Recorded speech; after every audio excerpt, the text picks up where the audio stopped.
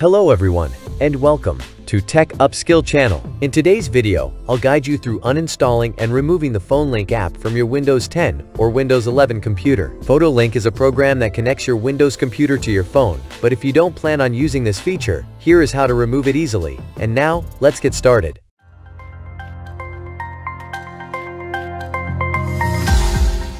First, open the search menu and type PowerShell. Right-click on the Windows PowerShell result and select Run as Administrator. If prompted by User Account Control, click Yes. Next, I'll leave this command in the video description.